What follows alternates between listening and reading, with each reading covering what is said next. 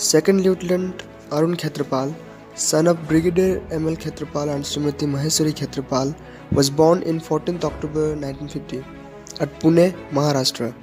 He was an officer of the Indian Army and a posthumous recipient of Param Veer Chakra, India's highest military decoration for valor in face of the enemy. He was killed in action in the Battle of Basantar in the battlefield of Sakargarh during the Indo-Pakistan War of 1971, where his actions earned him his valor. Father M.L. Khetrapal was a Corps of Engineers officer serving the Indian Army, and his family traced a long history of military service. Attending Rashtriya Military School, he distinguished himself both as an able student and sportsman and was the school prefect.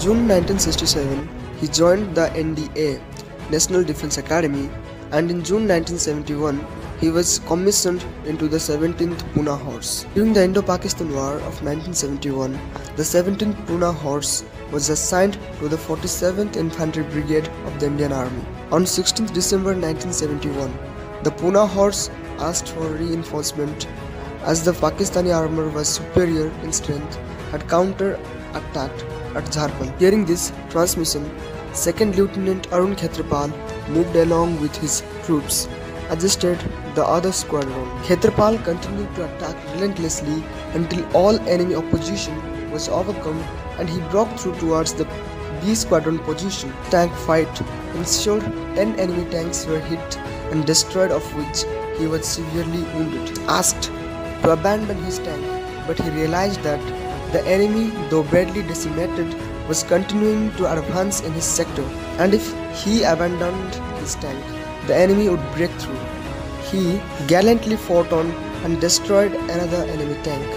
At this stage, his tank received a second, resulted in the death of this gallant officer. Lieutenant Arun Khetrapal was dead, but he had, by his intrepid valor, saved the day.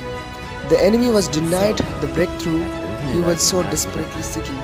Not one enemy tank got through. 2nd Lieutenant Arun Khetrapal had shown the best qualities of leadership, tenacity of purpose, and the will to close in with the enemy.